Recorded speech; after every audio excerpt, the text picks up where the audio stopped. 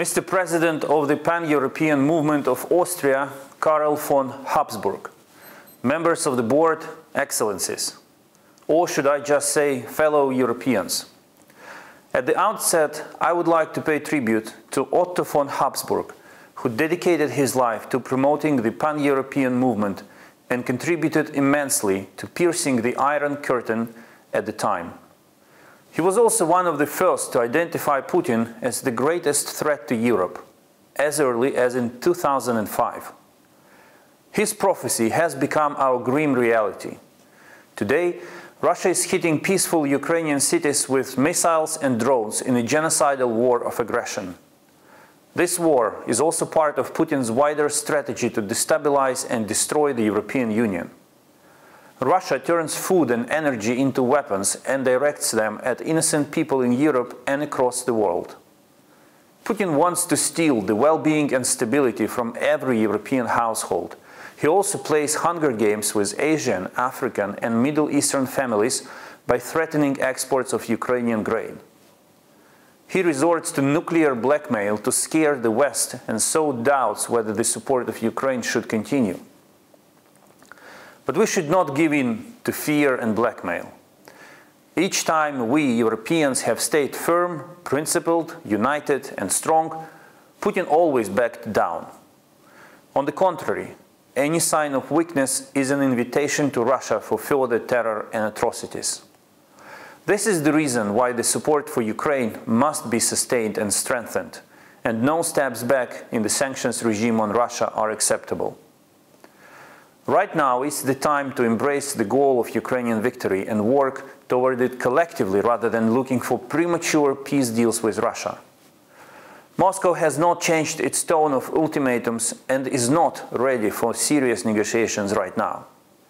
They make statements designed to seem as if they are ready to talk, but this is just a smokescreen for their continued aggression. No one should be fooled by them. What will bring real peace is the Ukrainian victory.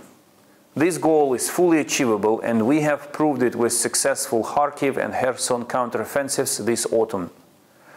An essential condition on the path to victory is to abandon fear. Ukraine's victory will also be the victory of Europe and the West. It will restore peace and security in our continent for decades to come. Furthermore, it will ensure a long period of international stability because it will prove that aggression is not an effective tool to achieve goals in the 21st century. This is the outcome we should all be seeking and the way to a real, lasting and just peace. We are grateful to all of our partners who have stood with us all the way. I am also grateful to Austria for its vast political, humanitarian and financial support. Even though Austria is a neutral country, it has found a way to clearly stand on Ukraine's side.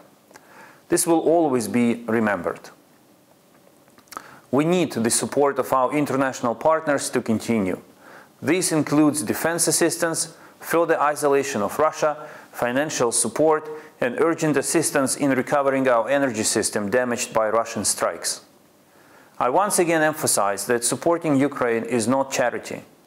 By helping Ukraine, European partners are also helping themselves. They invest in long-term security and stability in Europe. We need a victory, not a draw. If we allow Russia to get a pause now, Putin will create a giant ticking bomb of a frozen conflict in the middle of Europe, ready to explode at any moment. This would be a strategic mistake for Europe to seek such an outcome. I call on all of Ukraine's partners: do not propose that we make compromises with our consciousness, territorial integrity or sovereignty. For these would also be your compromises with your own security. We in Ukraine are enduring enormous pain and we want peace as no one else. But we also know that wars like this must end with the victory of good over evil. Let's work together towards this end. I once again congratulate the Pan-European Congress with its centennial. Let the next 100 years be an even greater success. Thank you all for your attention.